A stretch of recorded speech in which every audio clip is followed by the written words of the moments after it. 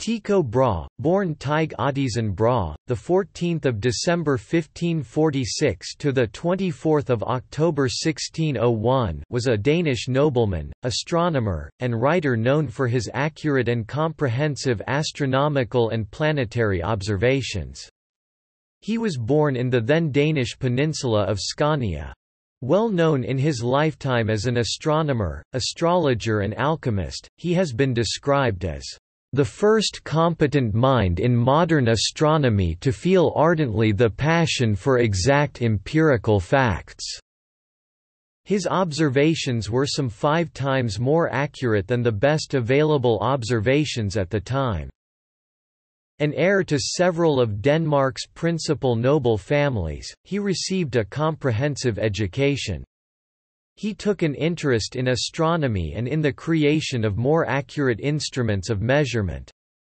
As an astronomer, Tycho worked to combine what he saw as the geometrical benefits of the Copernican system with the philosophical benefits of the Ptolemaic system into his own model of the universe, the Tychonic system. His system correctly saw the Moon as orbiting Earth, and the planets as orbiting the Sun, but erroneously considered the Sun to be orbiting the Earth. Furthermore, he was the last of the major naked-eye astronomers, working without telescopes for his observations. In his De Nova Stella on the New Star of 1573, he refuted the Aristotelian belief in an unchanging celestial realm. His precise measurements indicated that new stars, stellae novae, now known as supernovae, in particular that of 1572, lacked the parallax expected in sublunar phenomena and were therefore not tailless comets in the atmosphere as previously believed, but were above the atmosphere and beyond the Moon. Using similar measurements he showed that comets were also not atmospheric phenomena, as previously thought, and must pass through the supposedly immutable celestial spheres. King Frederick II granted Tycho an estate on the island of Hven and the funding to build Uraniborg, an early research institute, where he built large astronomical instruments and took many careful measurements, and later Sturneborg, underground, when he discovered that his instruments in Uraniborg were not sufficiently steady. On the island where he behaved autocratically toward the residents, he founded manufactories, such as a paper mill, to provide material for printing his results.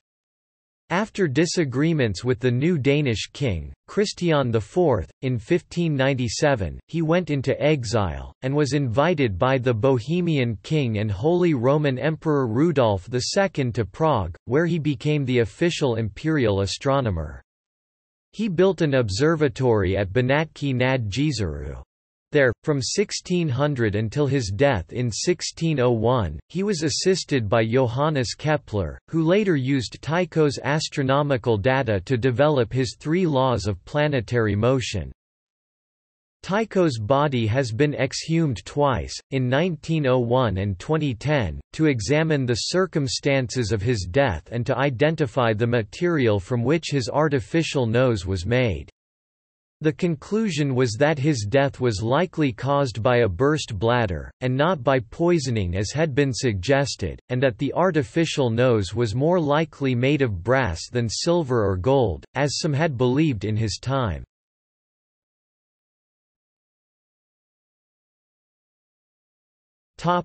Life. Tycho was born as heir to several of Denmark's most influential noble families, and in addition to his immediate ancestry with the Brahe and the Byle families, he also counted the Rudd, Troll, Ulf Stand, and Rosenkrantz families among his ancestors. Both of his grandfathers and all of his great-grandfathers had served as members of the Danish king's Privy Council. His paternal grandfather and namesake Tycho Brahe was the Lord of Tosterup Castle in Scania and died in battle during the 1523 siege of Malmö during the Lutheran Reformation Wars. His maternal grandfather Claus Bile, Lord to Bohus Castle and a second cousin of Swedish King Gustav Vasa, participated in the Stockholm bloodbath on the side of the Danish king against the Swedish nobles. Tycho's father Ott Brahe, like his father a royal privy councillor, married Beate Bile, who was herself a powerful figure at the Danish court holding several royal land titles. Both parents are buried under the floor of Kaggerud Church, 4 kilometers east of Knutstorp.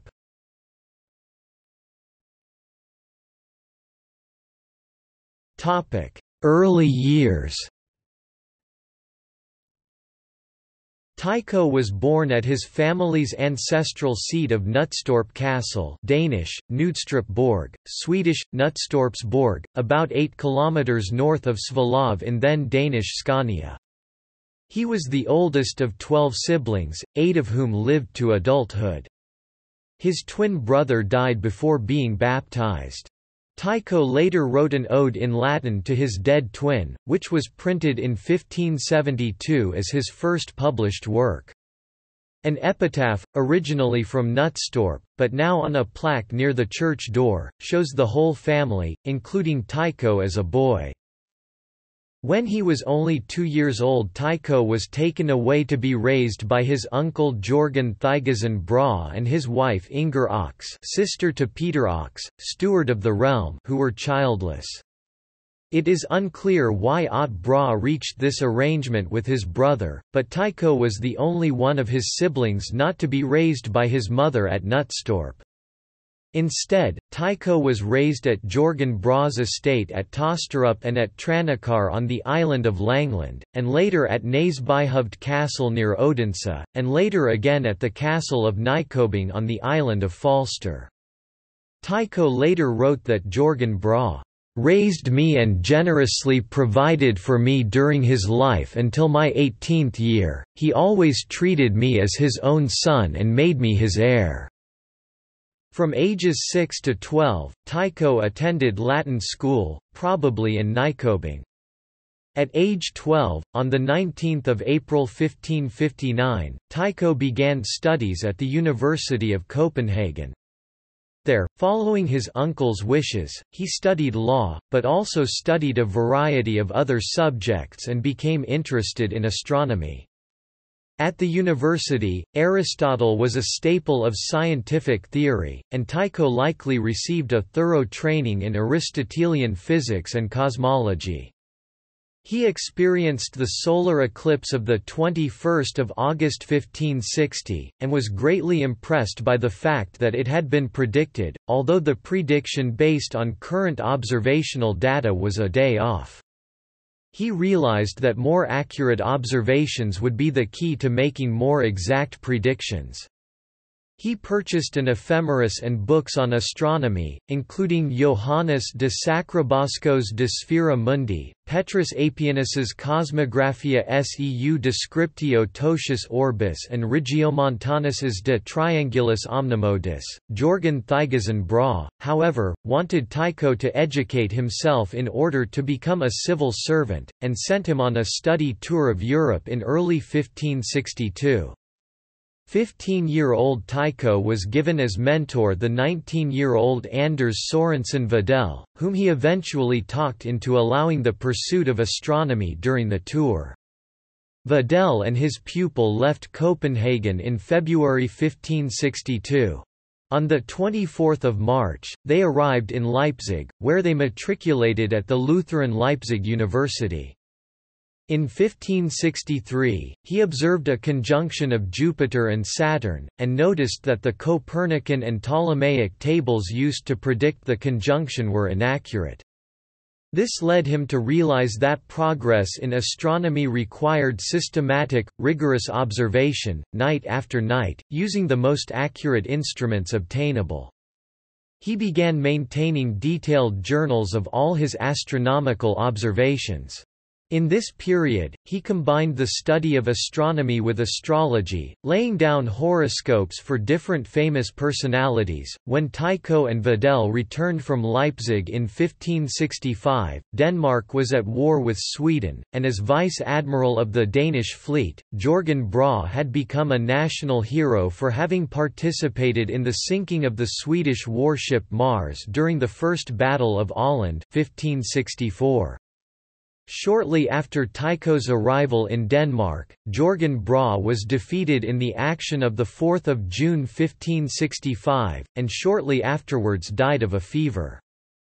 Stories have it that he contracted pneumonia after a night of drinking with the Danish King Frederik II when the king fell into the water in a Copenhagen canal and Brahe jumped in after him. Brahe's possessions passed on to his wife Inger Ox, who considered Tycho with special fondness.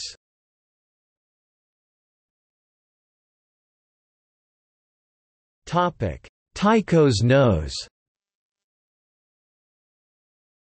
In 1566, Tycho Brahe left to study at the University of Rostock. Here, he studied with professors of medicine at the university's famous medical school, and became interested in medical alchemy and botanical medicine. On 29 December 1566, Tycho lost part of his nose in a sword duel with a fellow Danish nobleman, his third cousin Manderup Parsberg. The two had drunkenly quarrelled over who was the superior mathematician at an engagement party at the home of Professor Lucas Bachmeister on 10 December. Coming nearly to blows again on the 29th, they ended up resolving their feud with a duel in the dark. Though the two were later reconciled, the duel resulted in Tycho losing the bridge of his nose, and gaining a broad scar across his forehead. He received the best possible care at the university, and wore a prosthetic nose for the rest of his life. It was kept in place with paste or glue, and said to be made of silver and gold. In November 2012, Danish and Czech researchers reported that the prosthetic was actually made out of brass after chemically analyzing a small bone sample from the nose from the body exhumed in 2010.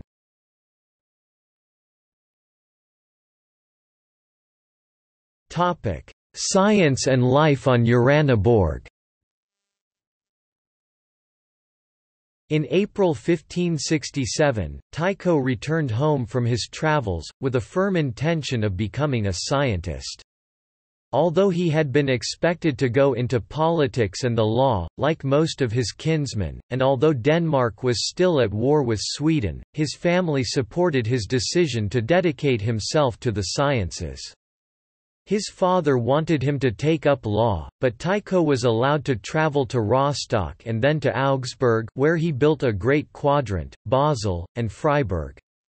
In 1568, he was appointed a canon at the Cathedral of Roskilde, a largely honorary position that would allow him to focus on his studies.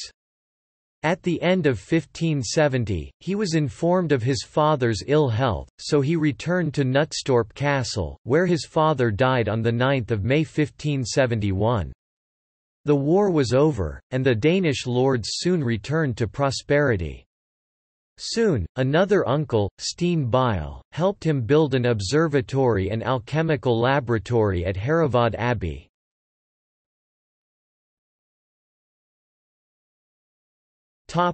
Marriage to Kirsten Jørgensdatter. Towards the end of 1571, Tycho fell in love with Kirsten, daughter of Jørgen Hansen, the Lutheran minister in Knudstrup. As she was a commoner, Tycho never formally married her, since if he did he would lose his noble privileges.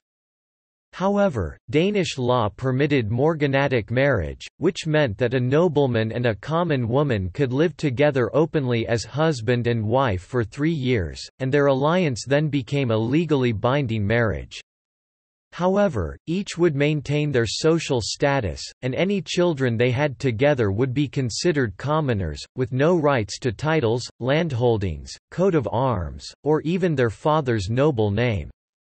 While King Frederick respected Tycho's choice of wife, himself having been unable to marry the woman he loved, many of Tycho's family members disagreed, and many churchmen would continue to hold the lack of a divinely sanctioned marriage against him. Kirsten Jørgensdatter gave birth to their first daughter, Kirsten, named after Tycho's late sister, on 12 October 1573. Kirsten died from the plague in 1576, and Tycho wrote a heartfelt elegy for her tombstone. In 1574, they moved to Copenhagen where their daughter Magdalene was born. Later the family followed him into exile. Kirsten and Tycho lived together for almost 30 years until Tycho's death. Together, they had 8 children, 6 of whom lived to adulthood.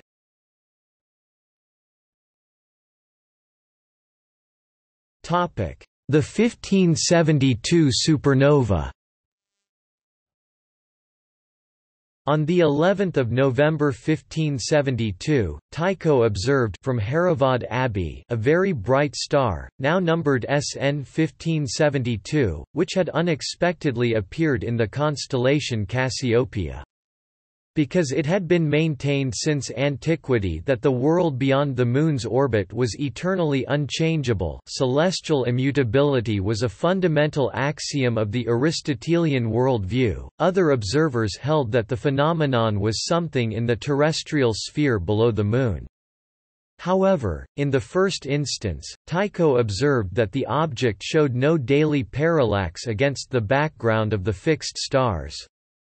This implied it was at least farther away than the Moon and those planets that do show such parallax.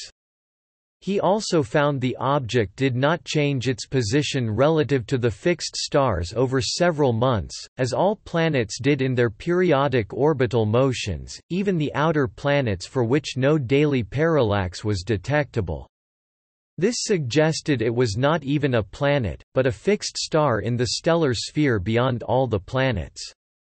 In 1573, he published a small book, De Nova Stella, thereby coining the term nova for a new star. We now classify this star as a supernova and we know that it is 7,500 light-years from Earth. This discovery was decisive for his choice of astronomy as a profession. Tycho was strongly critical of those who dismissed the implications of the astronomical appearance, writing in the preface to De Nova Stella, "O crassa ingenia! O secos celi spectators! O thick wits! O blind watchers of the sky!" The publication of his discovery made him a well-known name among scientists across Europe.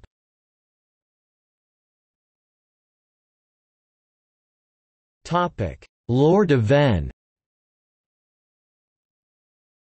Tycho continued with his detailed observations, often assisted by his first assistant and student, his younger sister Sophie Brahe. In 1574, Tycho published the observations made in 1572 from his first observatory at Hereward Abbey. He then started lecturing on astronomy, but gave it up and left Denmark in spring 1575 to tour abroad. He first visited William IV, Landgrave of Hesse-Kassel's observatory at Kassel, then went on to Frankfurt, Basel and Venice, where he acted as an agent for the Danish king, contacting artisans and craftsmen whom the king wanted to work on his new palace at Elsinore. Upon his return, the king wished to repay Tycho's service by offering him a position worthy of his family. He offered him a choice of lordships of militarily and economically important estates, such as the castles of Hammershus or Helsingborg. But Tycho was reluctant to take up a position as a lord of the realm, preferring to focus on his science. He wrote to his friend Johannes Pratensis, "I did not want to take possession of any of the castles our benevolent king so graciously offered me. I am displeased with society here, customary forms and the whole rubbish." Tycho secretly began to plan to move to Basel, wishing to participate in the burgeoning academic and scientific life there. But the king heard of Tycho's plans, and desiring to keep the distinguished scientist, he offered Tycho the island of Hven in Øresund and funding to set up an observatory. Until then, Hven had been property directly under the crown, and the 50 families on the island considered themselves to be freeholding farmers, but with Tycho Brahe's appointment as feudal Lord of Hven, this changed. Tycho took control of agricultural planning, requiring the peasants to cultivate twice as much as they had done before, and he also exacted corvée labor from the peasants for the construction of his new castle. The peasants complained about Brahe's excessive taxation and took him to court. The court established Tycho's right to levy taxes and labor, and the result was a contract detailing the mutual obligations of lord and peasants on the island. Brahe envisioned his castle Uraniborg as a temple dedicated to the muses of arts and sciences, rather than as a military fortress. Indeed, it was named after Urania, the muse of astronomy. Construction began in 1576 with a laboratory for his alchemical experiments in the cellar. Uraniborg was inspired by the Venetian architect Andrea Palladio, and was one of the first buildings in Northern Europe to show influence from Italian Renaissance architecture. When he realized that the towers of Uraniborg were not adequate as observatories because of the instrument's exposure to the elements and the movement of the building, he then constructed a second underground observatory at nearby Stjerneborg in 1581. The basement included an alchemical laboratory with 16 furnaces for conducting distillations and other chemical experiments. Unusually for the time, Tycho established Uraniborg as a research center, where almost 100 students and artisans worked from 1576 to 1597. Uraniborg also contained a printing press and a paper mill, both among the first in Scandinavia, enabling Tycho to publish his own manuscripts, on locally made paper with his own watermark. He created a system of ponds and canals to run the wheels of the paper mill. Over the years he worked on Uraniborg, Tycho was assisted by a number of students and protégés, many of whom went on to their own careers in astronomy. Among them were Christian Sorensen Longomontanus, later one of the main proponents of the Tychonic model and Tycho's replacement as Royal Danish astronomer, Peter Flemlose, Elias Olsen Morsing, and Kort Aslaksen. Tycho's instrument maker Hans Krall also formed part of the scientific community on the island. He observed the Great Comet that was visible in the northern sky from November 1577 to January 1578. Within Lutheranism, it was commonly believed that celestial objects like comets were powerful portents, announcing the coming apocalypse, and in addition to Tycho's observations, several Danish amateur astronomers observed the object and published prophecies of impending doom. He was able to determine that the comet's distance to Earth was much greater than the distance of the Moon, so that the comet could not have originated in the earthly sphere, confirming his prior anti-Aristotelian conclusions about the fixed nature of the sky beyond the Moon. He also realized that the comet's tail was always pointing away from the Sun. He calculated its diameter, mass, and the length of its tail, and speculated about the material it was made of. At this point, he had not yet broken with Copernican theory, and observing the comet inspired him to try to develop an alternative Copernican model in which the Earth was immobile. The second half of his manuscript about the comet dealt with the astrological and apocalyptic aspects of the comet, and he rejected the prophecies of his competitors, instead, making his own predictions of dire political events in the near future. Among his predictions was bloodshed in Moscow and the imminent fall of Ivan the Terrible by 1583. The support that Tycho received from the crown was substantial, amounting to 1% of the annual total revenue at one point in the 1580s. Tycho often held large social gatherings in his castle. Pierre Gassendi wrote that Tycho also had a tame elk moose and that his mentor the Landgrave Wilhelm of Hesse-Kassel asked whether there was an animal faster than a deer. Tycho replied that there was none, but he could send his tame elk. When Wilhelm replied he would accept one in exchange for a horse, Tycho replied with the sad news that the elk had just died on a visit to entertain a nobleman at Landskrona. Apparently, during dinner, the elk had drunk a lot of beer, fallen down the stairs, and died. Among the many noble visitors to Hven was James VI of Scotland, who married the Danish Princess Anne. After his visit to Hven in 1590, he wrote a poem comparing Tycho Brahe with Apollon and Phaethon. As part of Tycho's duties to the crown in exchange for his estate, he fulfilled the functions of a royal astrologer. At the beginning of each year, he had to present an almanac to the court, predicting the influence of the stars on the political and economic prospects of the year. And at the birth of each prince, he prepared their horoscopes, predicting their fates.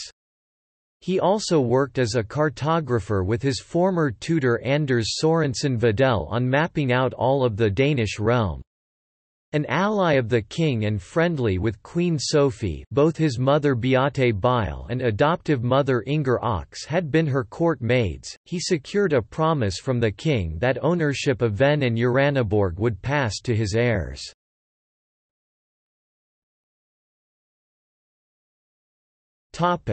Publications, correspondence and scientific disputes. In 1588, Tycho's royal benefactor died, and a volume of Tycho's great two-volume work Astronomia Instruiti Progenasmata, Introduction to the New Astronomy, was published.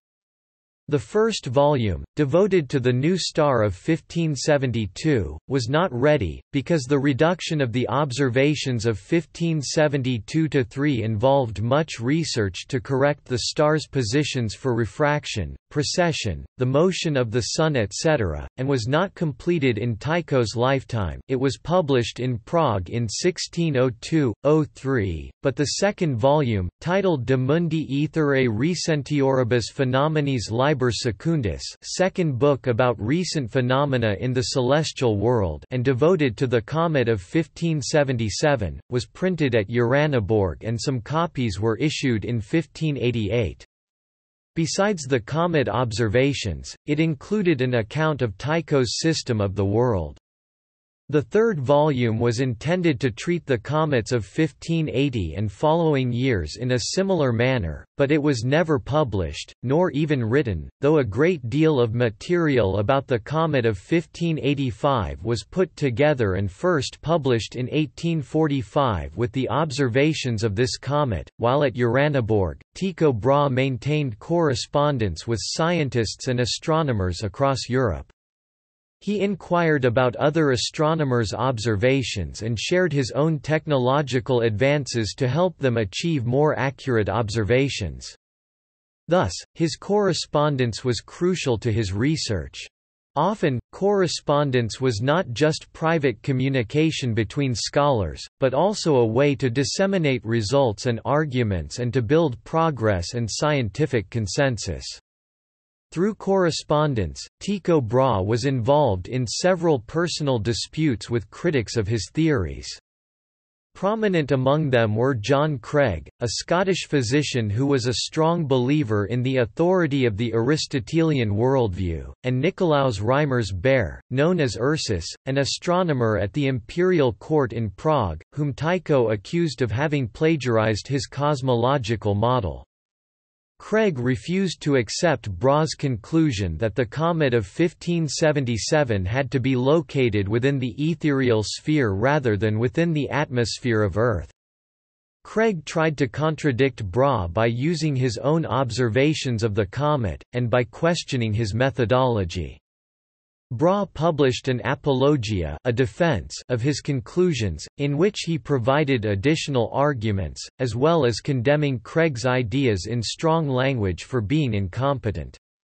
Another dispute concerned the mathematician Paul Wittich, who, after staying on Hven in 1580, taught Count Wilhelm of Kassel and his astronomer Christoph Rothmann to build copies of Brahe's instruments without permission from Brahe. In turn, Craig, who had studied with Wittich, accused Brahe of minimizing Wittich's role in developing some of the trigonometric methods used by Brahe. In his dealings with these disputes, Tycho Brahe made sure to leverage his support in the scientific community, by publishing and disseminating his own answers and arguments.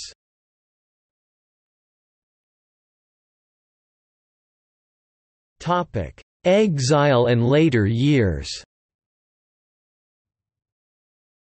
When Frederick died in 1588, his son and heir Christian IV was only 11 years old. A regency council was appointed to rule for the young prince-elect until his coronation in 1596. The head of the council, steward of the realm, was Christopher Wachendorf, who disliked Tycho Brahe after a conflict between them, and hence Tycho's influence at the Danish court steadily declined. Feeling that his legacy on Hven was in peril, he approached the Dowager Queen Sophie and asked her to affirm in writing her late husband's promise to endow Hven to Tycho's heirs. Nonetheless, he realized that the young king was more interested in war than in science, and was of no mind to keep his father's promise. King Christian IV followed a policy of curbing the power of the nobility by confiscating their estates to minimize their income bases, by accusing nobles of misusing their offices and of heresies against the Lutheran Church. Tycho, who was known to sympathize with the Philippists, followers of Philip Melanchthon, was among the nobles who fell out of grace with the new king. The king's unfavorable disposition towards Tycho was likely also a result of efforts by several of his enemies at court to turn the king against him. Tycho's enemies included, in addition to Wachendorf, the king's doctor Peter Severinus, who also had a personal gripes with Brahe, and several Gnesio-Lutheran bishops who suspected Brahe of heresy. A suspicion motivated by his known Philippist sympathies, his pursuits in medicine and alchemy, both of which he practiced without the Church's approval, and his prohibiting the local priest on Hven to include the exorcism in the baptismal ritual. Among the accusations raised against Tycho Brahe were his failure to adequately maintain the royal chapel at Roskilde, and his harshness and exploitation of the Hven peasantry. The straw that broke the camel's back for Tycho was when a mob of commoners, possibly incited by his enemies at court, rioted in front of his house in Copenhagen.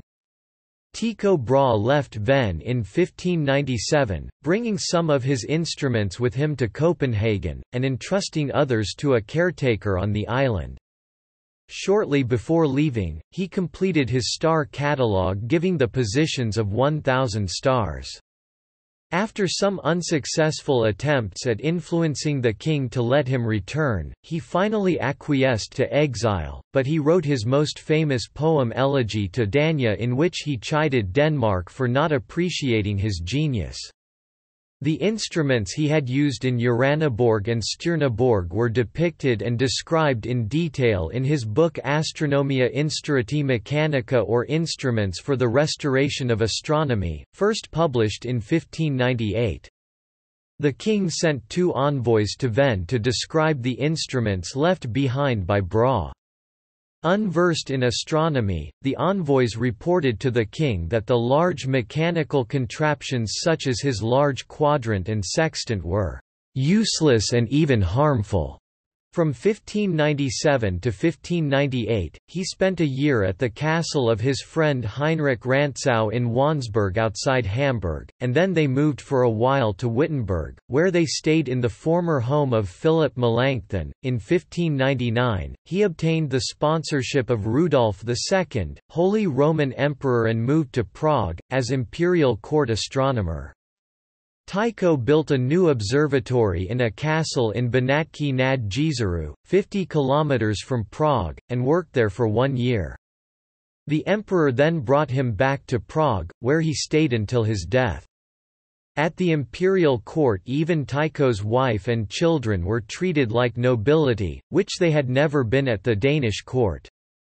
Tycho received financial support from several nobles in addition to the emperor, including Ulrich Desiderius Pruskowski von Pruskow, to whom he dedicated his famous Mechanica. In return for their support, Tycho's duties included preparing astrological charts and predictions for his patrons at events such as births, weather forecasting, and astrological interpretations of significant astronomical events, such as the supernova of 1572, sometimes called Tycho's supernova, and the Great Comet of 1577.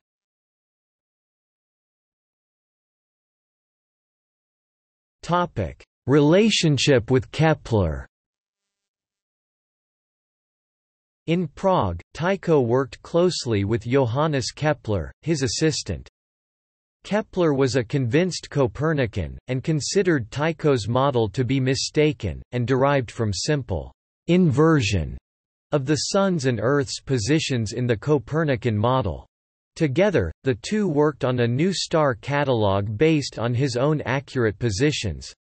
This catalogue became the Rudolphine Tables. Also at the court in Prague was the mathematician Nicolaus Reimers, Ursus, with whom Tycho had previously corresponded, and who, like Tycho, had developed a geo-heliocentric planetary model, which Tycho considered to have been plagiarized from his own. Kepler had previously spoken highly of Ursus, but now found himself in the problematic position of being employed by Tycho and having to defend his employer against Ursus' accusations, even though he disagreed with both of their planetary models. In 1600, he finished the tract Apologia pro Tychone contra Ursum, defense of Tycho against Ursus. Kepler had great respect for Tycho's methods and the accuracy of his observations and considered him to be the new Hipparchus, who would provide the foundation for a restoration of the science of astronomy.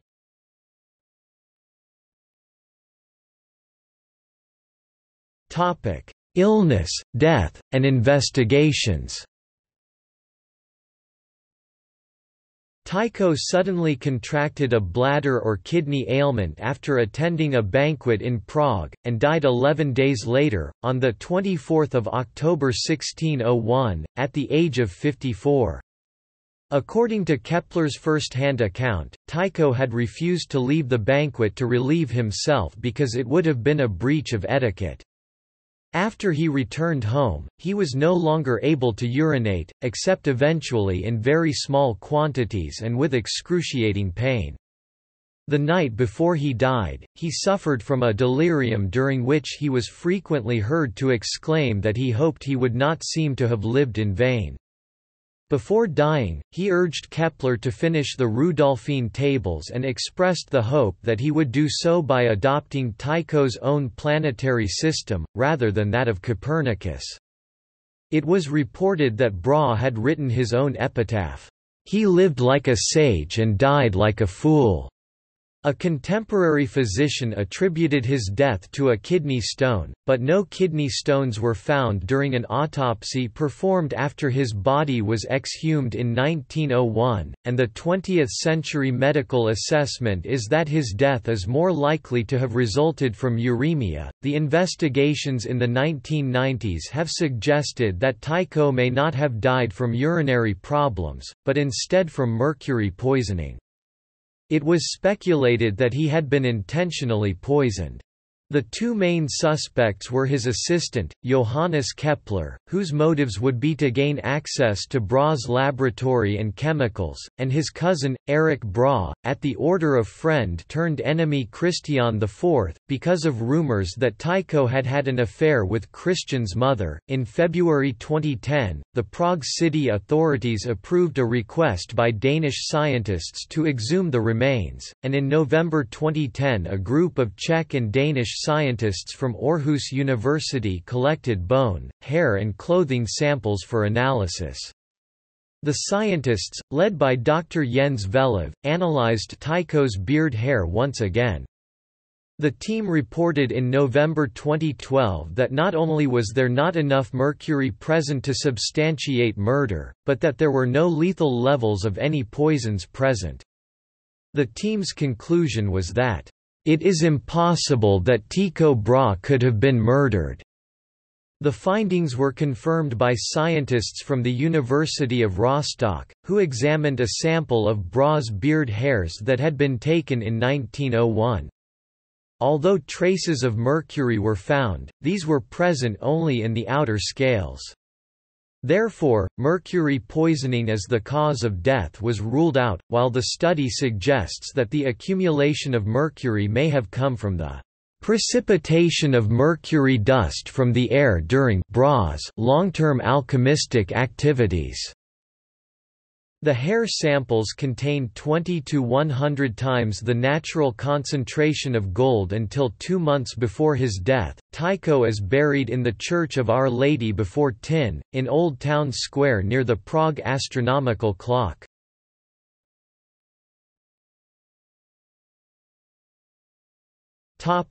Career, observing the heavens. Observational astronomy. Tycho's view of science was driven by his passion for accurate observations, and the quest for improved instruments of measurement drove his life's work. Tycho was the last major astronomer to work without the aid of a telescope, soon to be turned skyward by Galileo and others. Given the limitations of the naked eye for making accurate observations, he devoted many of his efforts to improving the accuracy of the existing types of instrument, the sextant and the quadrant. He designed larger versions of these instruments, which allowed him to achieve much higher accuracy. Because of the accuracy of his instruments, he quickly realized the influence of wind and the movement of buildings, and instead opted to mount his instruments underground directly on the bedrock. Tycho's observations of stellar and planetary positions were noteworthy both for their accuracy and quantity. With an accuracy approaching 1 arcminute, his celestial positions were much more accurate than those of any predecessor or contemporary, about 5 times as accurate as the observations of the contemporary astronomer Wilhelm of Hesse. Rollins 1993, section B2 asserts of Tycho's star catalogue D. In it, Tycho achieved, on a mass scale, a precision far beyond that of earlier catalogers. Cat D represents an unprecedented confluence of skills, instrumental, observational, and computational, all of which combined to enable Tycho to place most of his hundreds of recorded stars to an accuracy of order mag 1. He aspired to a level of accuracy in his estimated positions of celestial bodies of being consistently within a arcminute of their real celestial locations, and also claimed to have achieved this level. But, in fact, many of the stellar positions in his star catalogues were less accurate than that. The median errors for the stellar positions in his final published catalogue were about 1.5, indicating that only half of the entries were more accurate than that, with an overall mean error in each coordinate of around 2 feet. Although the stellar observations as recorded in his observational logs were more accurate, varying from 32.3 to 48.8 for different instruments, systematic errors of as much as 3 feet were introduced into some of the stellar positions Tycho published in his star catalogue, due, for instance, to his application of an erroneous ancient value of parallax and his neglect of polestar refraction. Incorrect transcription in the final published star catalogue, by scribes in Brahe's employ, was the source of even larger errors, sometimes by many degrees. Celestial objects observed near the horizon and above appear with a greater altitude than the real one, due to atmospheric refraction, and one of Tycho's most important innovations was that he worked out and published the very first tables for the systematic correction of this possible source of error. but, as advanced as they were, they attributed no refraction whatever above 45 degrees altitude for solar refraction, and none for starlight above 20 degrees altitude. To perform the huge number of multiplications needed to produce much of his astronomical data, Tycho relied heavily on the then new technique of prostaphoresis, an algorithm for approximating products based on trigonometric identities that predated logarithms.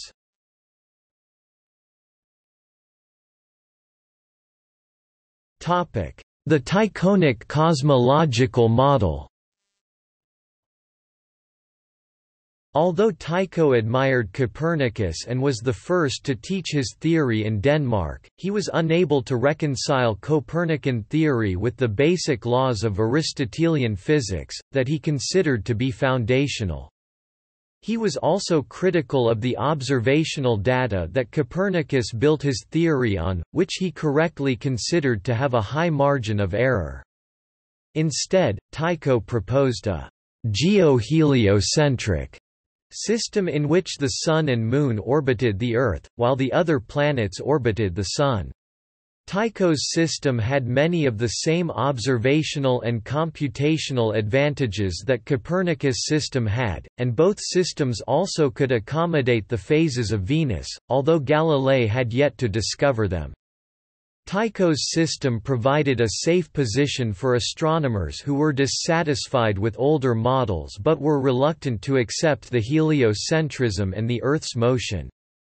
It gained a considerable following after 1616 when Rome declared that the heliocentric model was contrary to both philosophy and scripture, and could be discussed only as a computational convenience that had no connection to fact. Tycho's system also offered a major innovation. While both the purely geocentric model and the heliocentric model as set forth by Copernicus relied on the idea of transparent rotating crystalline spheres to carry the planets in their orbits, Tycho eliminated the spheres entirely. Kepler, as well as other Copernican astronomers, tried to persuade Tycho to adopt the heliocentric model of the Solar System, but he was not persuaded. According to Tycho, the idea of a rotating and revolving Earth would be in violation not only of all physical truth but also of the authority of Holy Scripture, which ought to be paramount. With respect to physics, Tycho held that the Earth was just too sluggish and heavy to be continuously in motion. According to the accepted Aristotelian physics of the time, the heavens, whose motions and cycles were continuous and unending, were made of ether or quintessence. This substance, not found on Earth, was light, strong, unchanging, and its natural state was circular motion. By contrast, the Earth, where objects seem to have motion only when moved, and things on it were composed of substances that were heavy and whose natural state was rest. Accordingly, Tycho said the Earth was a lazy body that was not readily moved. Thus, while Tycho acknowledged that the daily rising and setting of the Sun and stars could be explained by the Earth's rotation, as Copernicus had said, still such a fast motion could not belong to the Earth, a body very heavy and dense and opaque, but rather belongs to the sky itself, whose form and subtle and constant matter are better suited to a perpetual motion, however fast. With respect to the stars, Tycho also believed that, if the Earth orbited the Sun annually, there should be an observable stellar parallax over any period of 6 months, during which the angular orientation of a given star would change thanks to Earth's changing position. This parallax does exist, but is so small it was not detected until 1838, when Friedrich Bessel discovered a parallax of 0.314 arcseconds of the star 61 Cygni. The Copernican explanation for this lack of parallax was that the stars were such a great distance from Earth that Earth's orbit was almost insignificant by comparison. However, Tycho noted that this explanation introduced another problem. Stars as seen by the naked eye appear small, but of some size, with more prominent stars such as Vega appearing larger than lesser stars such as Polaris, which in turn appear larger than many others. Tycho had determined that a typical star measured approximately a minute of arc in size, with more prominent ones being 2 or 3 times as large.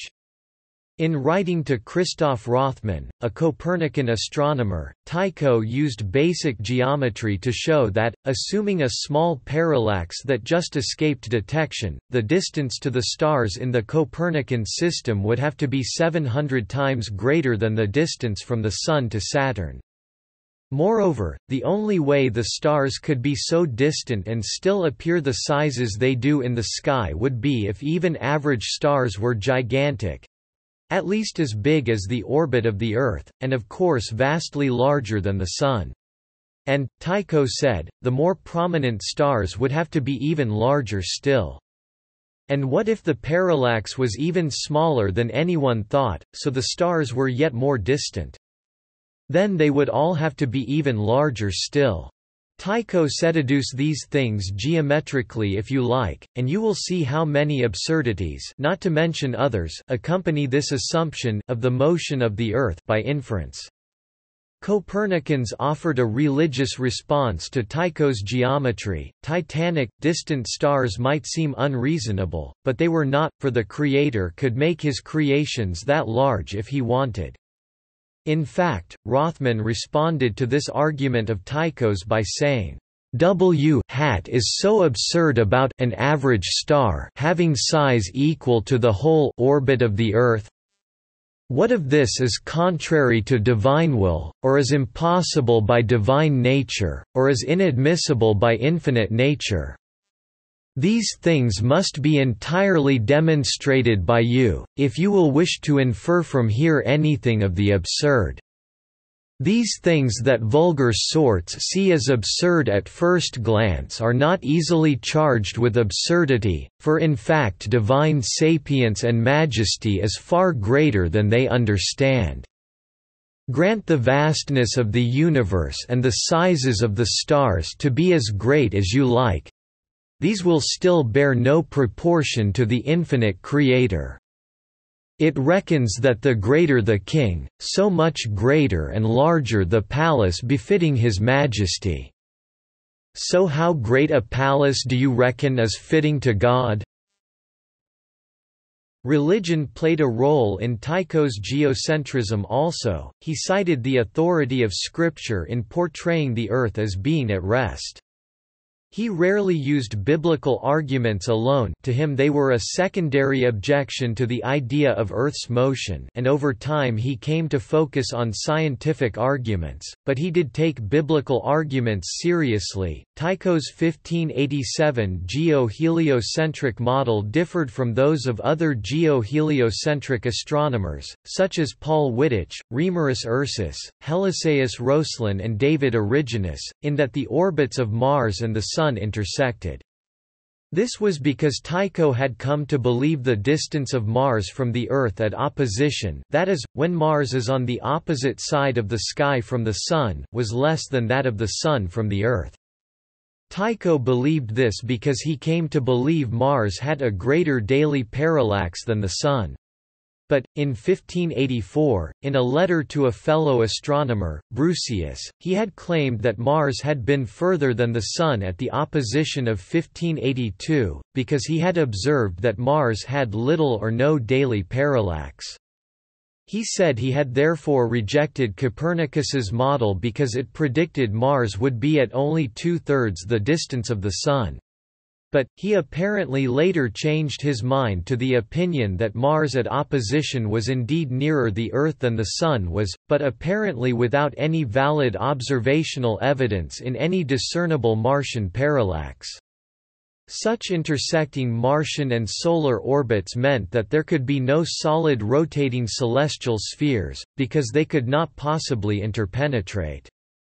Arguably, this conclusion was independently supported by the conclusion that the comet of 1577 was superlunary, because it showed less daily parallax than the Moon and thus must pass through any celestial spheres in its transit.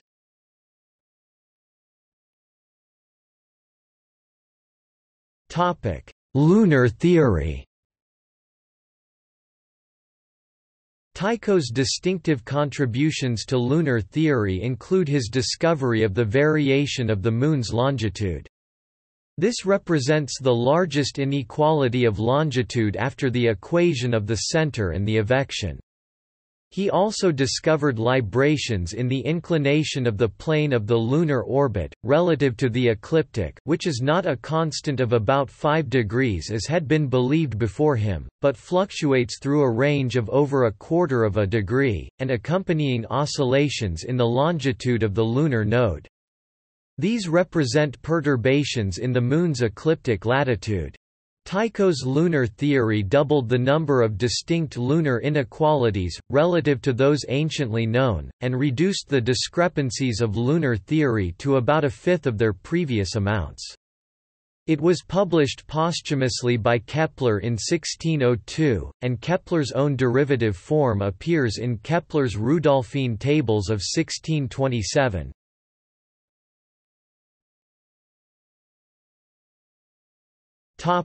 Subsequent developments in astronomy.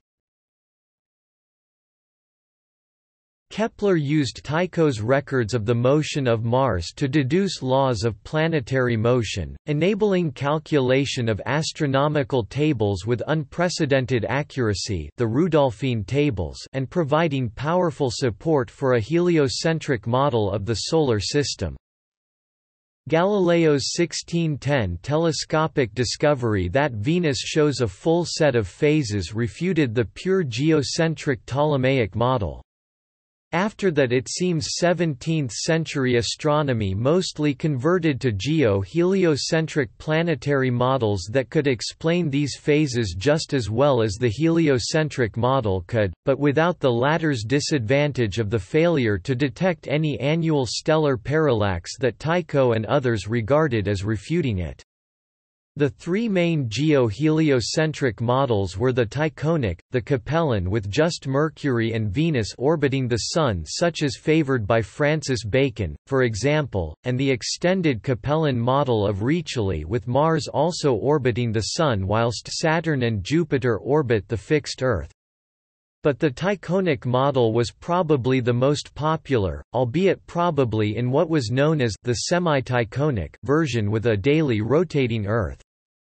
This model was advocated by Tycho's ex-assistant and disciple Longomontanus in his 1622 Astronomia Danica. That was the intended completion of Tycho's planetary model with his observational data, and which was regarded as the canonical statement of the complete Tychonic planetary system.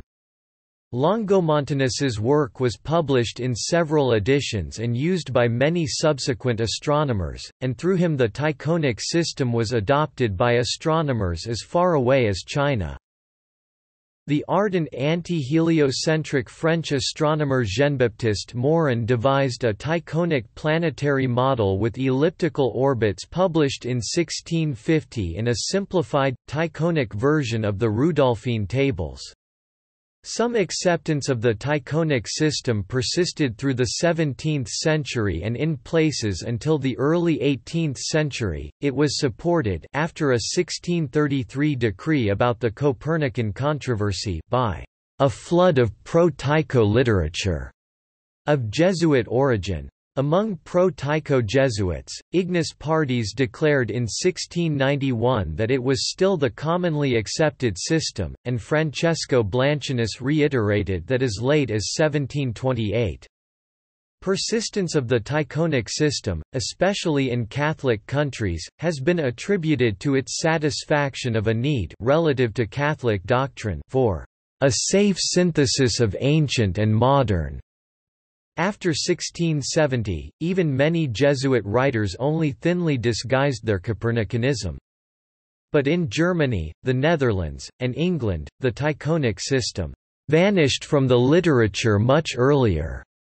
James Bradley's discovery of stellar aberration, published in 1729, eventually gave direct evidence excluding the possibility of all forms of geocentrism including Tycho's.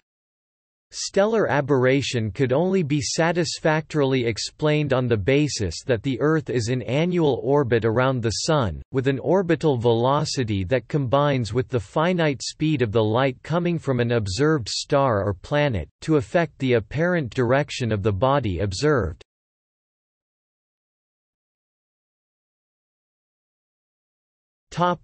Work in medicine, alchemy and astrology.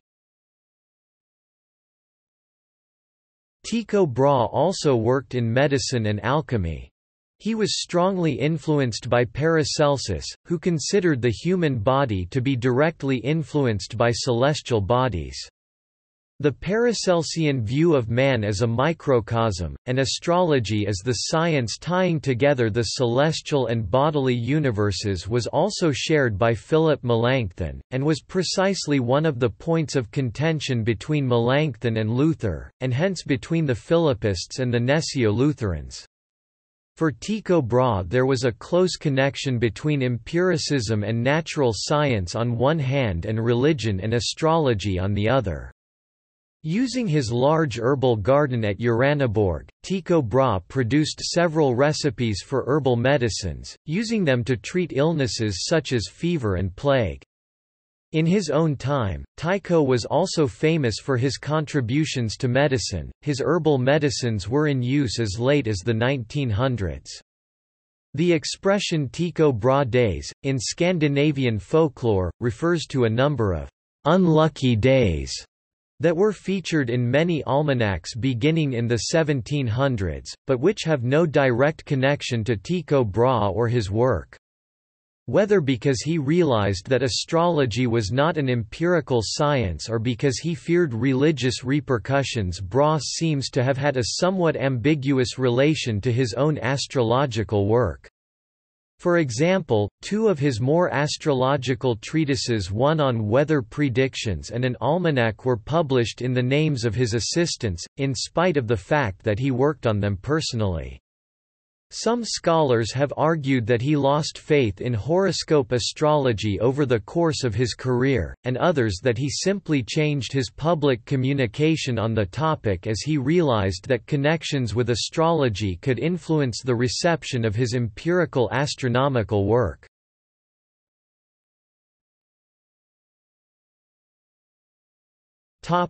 Legacy.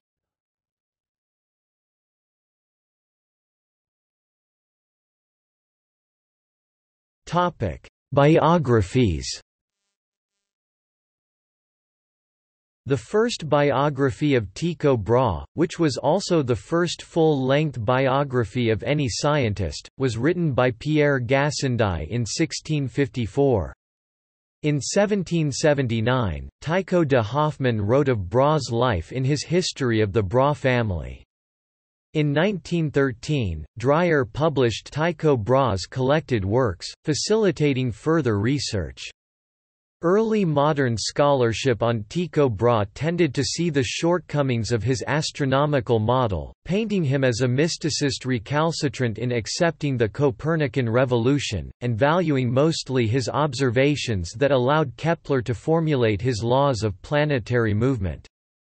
Especially in Danish scholarship, Tycho Brahe was depicted as a mediocre scholar and a traitor to the nation, perhaps because of the important role in Danish historiography of Christian IV as a warrior king.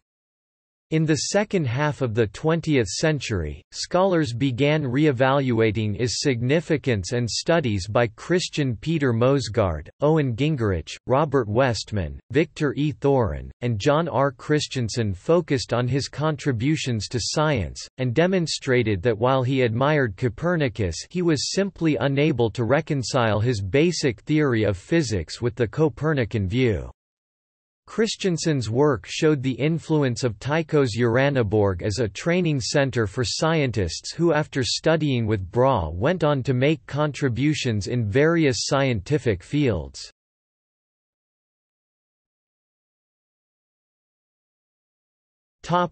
Scientific legacy. Although Tycho's planetary model was soon discredited, his astronomical observations were an essential contribution to the scientific revolution. The traditional view of Tycho is that he was primarily an empiricist who set new standards for precise and objective measurements. This appraisal originated in Pierre Gassendy's 1654 biography, Tychonus Brahe, Equitas Dani, Astronomorum Coryphae, Vita. It was furthered by Johann Dreyer's biography in 1890, which was long the most influential work on Tycho. According to historian of science Helga Krag, this assessment grew out of Gassendy's opposition to Aristotelianism and Cartesianism, and fails to account for the diversity of Tycho's activities. Cultural legacy. Tycho's discovery of the new star was the inspiration for Edgar Allan Poe's poem, Al-Araf. In 1998, Sky and Telescope magazine published an article by Donald W. Olson, Marilyn S. Olson and Russell L. Doscher arguing, in part, that Tycho's supernova was also the same star that's westward from the pole in Shakespeare's Hamlet. The lunar crater Tycho is named in his honor, as is the crater Tycho Brahe on Mars and the minor planet 1677 Tycho Brahe in the asteroid belt. The bright supernova, SN 1572, is also known as Tycho's nova, and the Tycho Brahe Planetarium in Copenhagen is also named after him, as is the palm genus Brahea.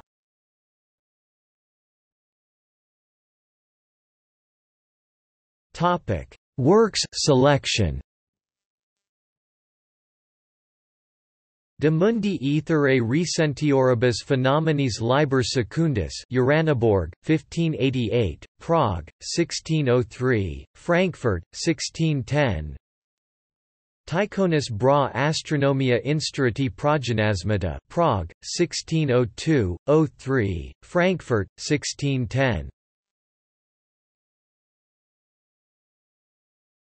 Topic. See also: December 1573 lunar eclipse, History of trigonometry, Regiomontanus, Tycho Brahe days. Notes